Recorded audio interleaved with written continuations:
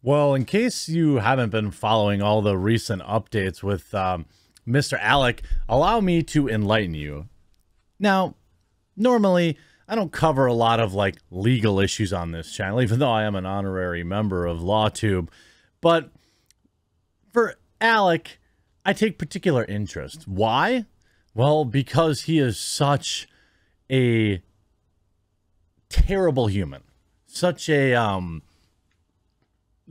just awful, awful, awful human being. Someone who is filled with hate, real hate, in his every motion and movement, simply because they might have a different political opinion.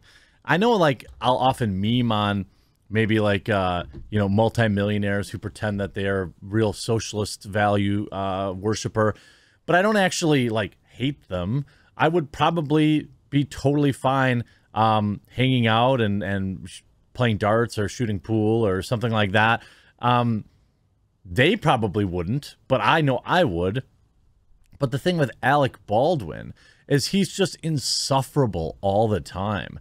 And now he has finally turned over the infamous cell phone that he has held out of the investigation for months. And his little buddy over at CNN advised him to do it. And he's now facing a $25 million lawsuit. Lots of bad news for Mr. Alec. Alec was allegedly advised by that creep Cuomo not to talk cancel culture amid his brother's scandal. All this stuff is going to come out, by the way, in his cell phone. Wait for all these text messages to come out there. This guy has said absolutely heinous things publicly and willingly. Wait till we see the things that he said privately. He was advised by CNN to not publicly speak out about cancel culture, while the journalist's brother, Andrew, was facing, reckoning for his terrible behavior. I know Alec, and so does Andrew. I have a very good friend named Peter who called me and said, Alec wants to talk about cancel culture and political correctness. The former news personality said, I asked him not to. I said to tell him to stay out of it. It's not necessary. Cancel culture? Bro, doesn't your network just have a second diddler arrested? Weren't you busted using trying to intimidate people who were testifying against your brother? This guy and his whole family are a bunch of crooks, in my opinion. He later explained that he wasn't in favor of the 30 Rock alum speaking out because he didn't think that Alec weighing in on one way or another was necessarily helpful or respectful in the situation. Who, by the way, who asks for permission to say things? That's really bizarre. Then he shares spiritual message about silence after finally turning over his cell phone to investigators. Baldwin previously shared that he was meeting with various spiritual leaders. Alex shared a very faith-based post with his followers days after turning in his cell phone to authorities as he continues to seek guidance from spiritual leaders. The actor took to Instagram on Wednesday, where he shared an image of light in his bathroom reflecting on a marble counter as a rainbow. He captioned the post with a lengthy musing on the nature of quiet in an otherwise noisy world. What? What?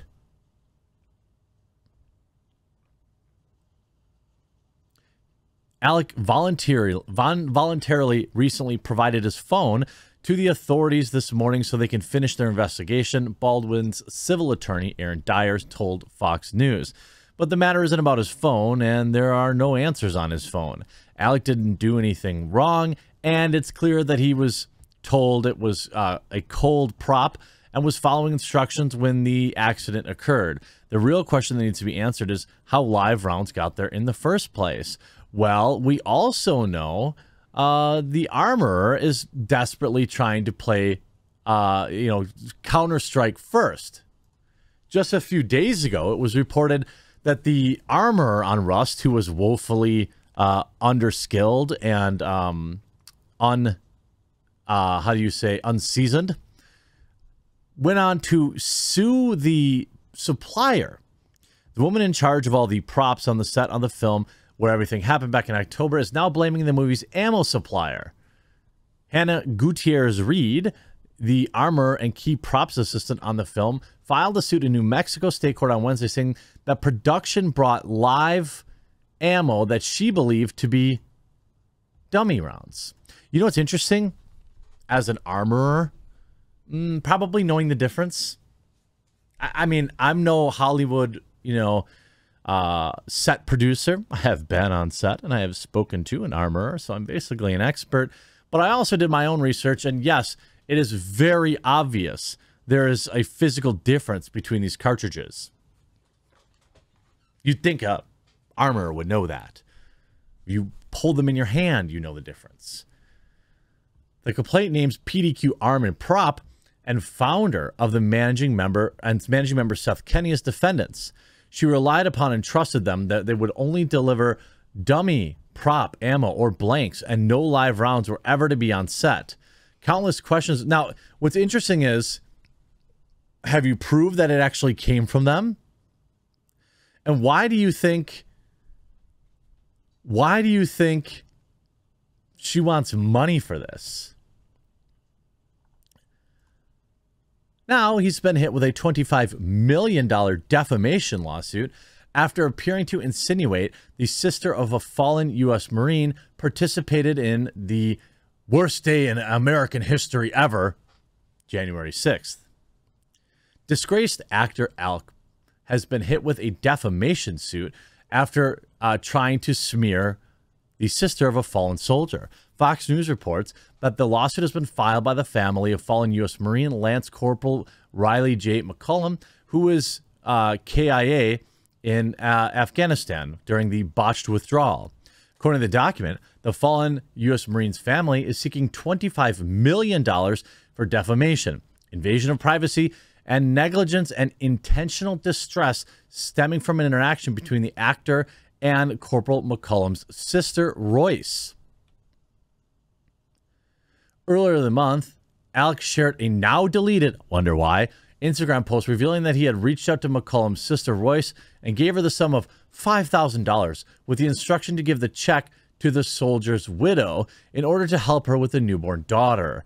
However, on January 1st, Royce shared a series of 3 photos to her Instagram, which showed her at the Capitol and Washington Monument on January 6th during the early days of the protest.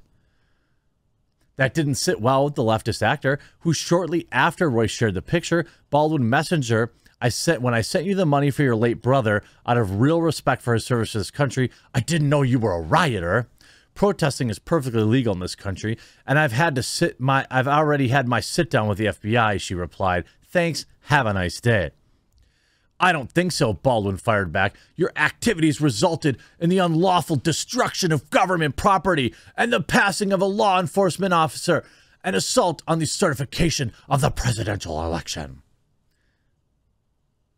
In conclusion to their exchange, Baldwin ominously warned Royce, I reposted your photo. Good luck. What a lunatic. Baldwin then shared Royce's photos to his own Instagram, writing, I will take this down tomorrow. Lots of Trumpsters chiming in here on the current cry that everything that happened on the Capitol was a protest. Just like was that what you would call the Summer of Peace, Alec, when they burned down cities? I think you probably would call that a protest, wouldn't you? They had a reason to do it.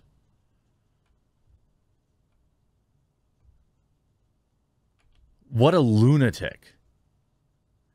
He explained, I offered to send her sister-in-law some money as a tribute to her late brother, his widow, and their child, as which I did, a tribute to a fallen soldier, before concluding, then I find this, truth is stranger than fiction. So? She was cleared of any wrongdoing.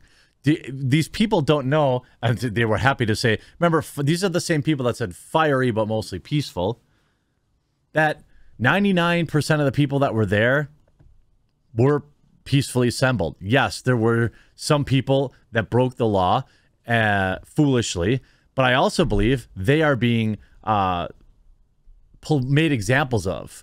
The way they've been treated by the government is sickening. The lawsuit further claims that Baldwin's sharing of Royce's photos prompted the actor's followers to harass her with hateful, disturbing comments, with one of the most disturbing messages submitted to the court reading, "Get hard and pass, worthless C." That's Alec Baldwin's following. Your brother got what he deserved. Baldwin's conduct was negligent and reckless, as he should have known that making the allegations he did against the plaintiffs to his millions of followers would cause them harm. Well, he did. He knew exactly what he was doing. Will she win her lawsuit? Probably not, but I sure hope so. Hope you enjoyed this video. We'll talk to you again real soon.